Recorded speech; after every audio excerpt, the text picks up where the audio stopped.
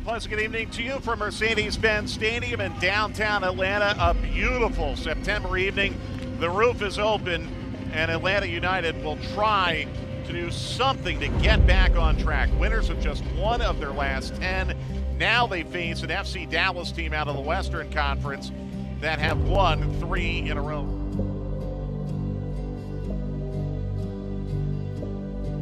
And as Tim Ford blows the whistle, players do go to a knee.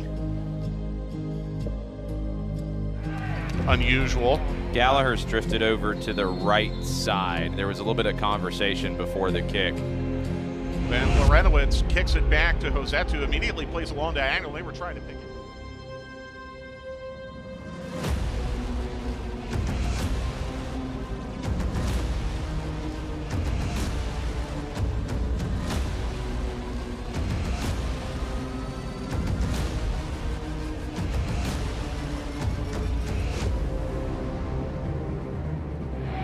Still inside the area for Atlanta United. The overhead kick, a spectacular effort.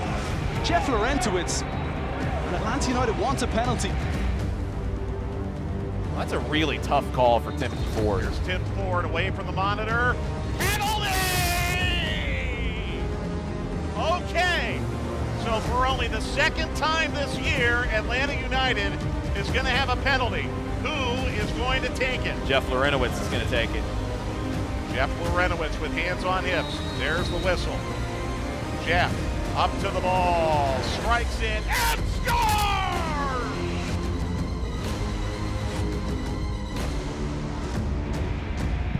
Goal! Good strike.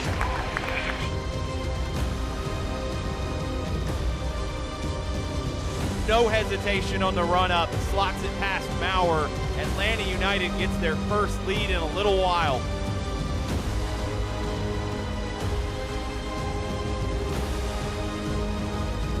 How there's any time left, I don't know. Reynolds up to the halfway line. Ford lets this play on somehow. Desperate cross, top of the arc, falls to Lennon, headed away, full time! And Atlanta United gets the win! What a much-needed win on a gutsy performance by the Stripes! What a fight from Atlanta United tonight. It was not pretty. And how fitting is it that it's the captain, Jeff Larentowicz, with the goal, a clinched fist kind of a win for Atlanta United. In fact, as you say that, I see a lot of clinched fists and very firm high fives being exchanged between the Atlanta United players.